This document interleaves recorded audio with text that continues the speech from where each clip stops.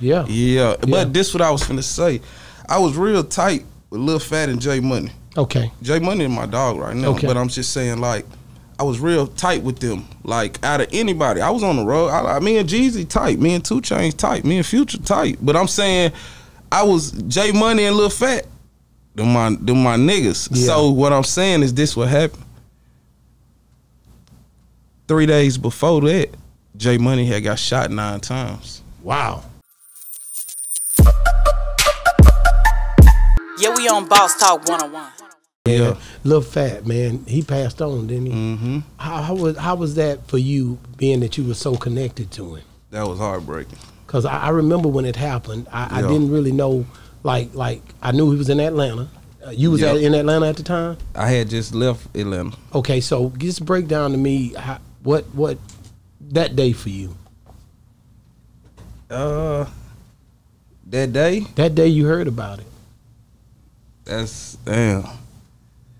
What's that? That's like probably like June 7th. Mm-hmm. I was with my I think I was with my baby mama now, my son's mother now. Okay. And we was chilling, and then somebody hit me, cause Instagram and shit wasn't just big. It wasn't really big at that time. So somebody just hit me and they said something weird, and I was like, Then I got another call, and then I got to Atlanta. Shit, this is one of them things. So shit, yeah, you gotta just ask the question more on why? that, Why?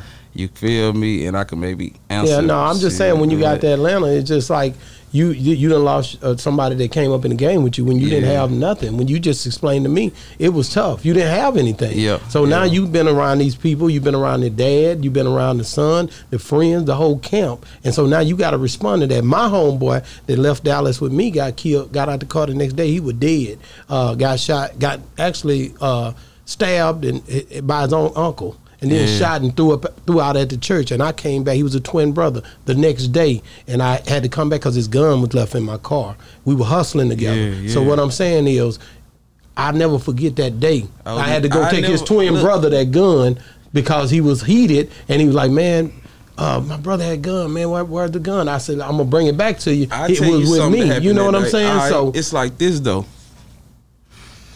In Atlanta, at the time, excuse me. At the time, like I told you, I was lit. Yeah. So when I got around Webby and them, that ain't really where I got my money and my come up from. Okay. I was already going. Okay. But I helped they situation too, yeah. because they situation kind of was on the down spiral at the time. Yeah. Boosie just went to jail, all of that. It was on the down. I remember he was in jail when So when I came around, it was I brought it up.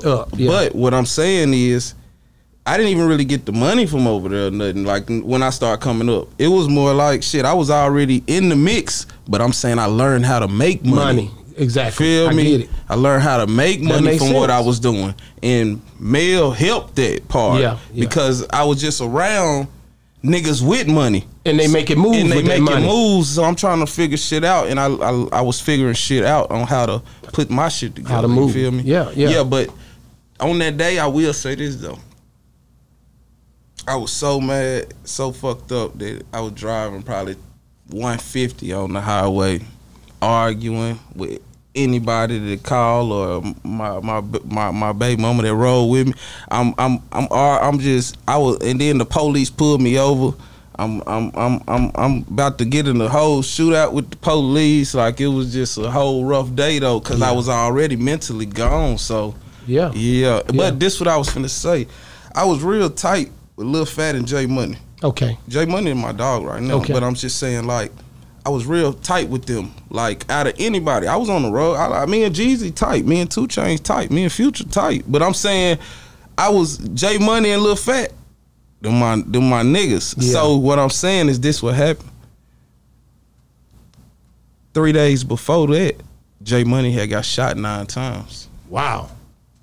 So everything already turned up, like in a way where you on edge. So I was fucked up. Yeah. I was fucked up. So, yeah, I was fucked up. You feel me? Yeah, like I said, these are the stories that nobody won't know. That's why I love podcasting, because you get to hear the in-depthness of what goes on behind the scene with each individual that we interview. You know what I'm saying? So I just love that, and then people get to see that y'all real people. You know what I mean? And this some rap shit. Yeah. Like, them my people, but this some rap shit. Yeah. I'm from Lil Rock. I got real blood homies dying too at that time. Yeah, yeah. I got some real street shit. Grandma dying at that time. Some gutter shit going on too at that time. Like, it was shootouts. My brother had just got robbed by one of my close friends. I want to kill him. You feel me? Like, at that time, like, that's what was going on. Like, in my mind, you feel me? But on the edge, yeah, bro. it was. So how did you deal with all of that? Yeah, how did you make it How there did you now? deal with all of that? Because a lot of people, when Would've they're crashed attacked, out. would have crashed out, would have went and done something stupid. So how did I you make it here? I did shit stupid. I did all type of shit. You feel me? Like, I crashed out. I did the most. But you still here? yeah, shit, that's why I tell folks, I don't trip about being the boss talk, the OG. You can call me Unc, everything. Yeah. Hell yeah, all this gangster shit I've been through, bro. I be like, hell yeah, I'm with it. Yeah. Over here, so Well, shit. I just know Is that why you want to know. turn around and now motivate people through what you do? No, hell no. I don't even be tripping about just motivating people. I don't know motivation shit. I'm saying that I like that part of the game, motivation. I like that my shit inspiring. You feel me? Like, I'm glad it ain't that what it was. Gutta TV, fuck them, you heard me? You see what I'm saying? He took my shit from some shit that was gonna be, couldn't play on TV, some shit that was just me, some gutter gangster shit at the, you know, some gangster shit. Gutta TV, fuck them, you heard me? Yeah. That shit was gangster. The real gangster. But you feel me? So I was like, that's what I'm saying about it. I was glad that it turned to something positive like that. Yeah, we on Boss Talk 101.